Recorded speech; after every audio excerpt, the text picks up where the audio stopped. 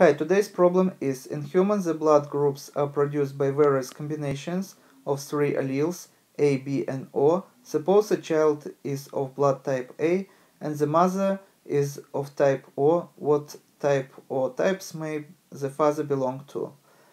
And in order to solve this problem we have to make a list of all the possible genotypes and phenotypes. But before that, I want to show you notations that you may find in the textbook. Blood group A would be notated as IA, blood group B would be notated as IB, and blood group O would be notated just as I.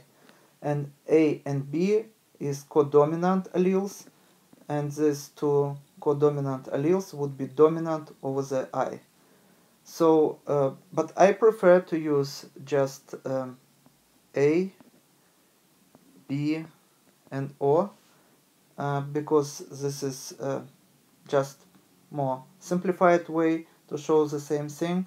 This notation on the left has its own meaning because allele I here is precursor of the antigens A and B, and as you see here, it's always present in antigen A and antigen B, and when it's by itself, we just use this to designate genotype II and phenotype O.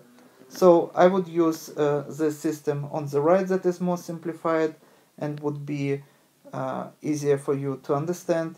So what different genotypes we may have here, and for example phenotype A can be produced by two genotypes, AA and AO, and this is going to be one phenotype A, and phenotype B can also consist of two genotypes, BB and BO,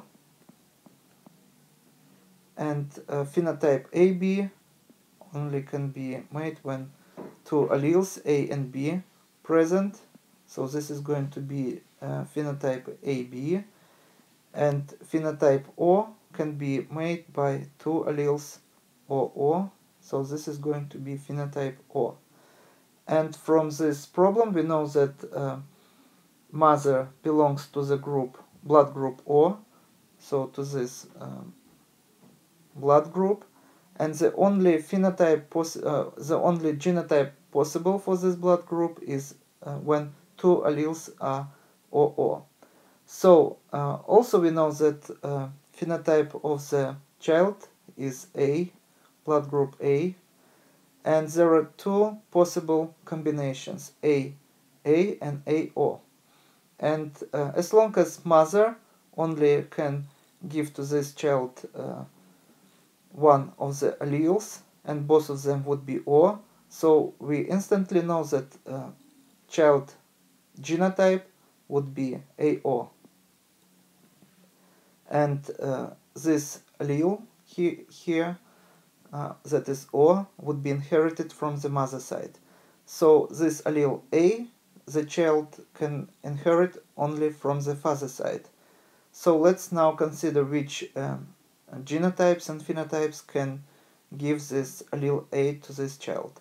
So of course this would be one possible genotype of the father. So this genotype can give one allele A, and this is also another possible genotype that would give one allele A, and would be the third genotype that would also can give this child one allele A. So these three circled genotypes would be our answer to this problem. Thank you for attention. Please subscribe for my new videos that I post almost every day. Thumbs up if you like this video. Goodbye.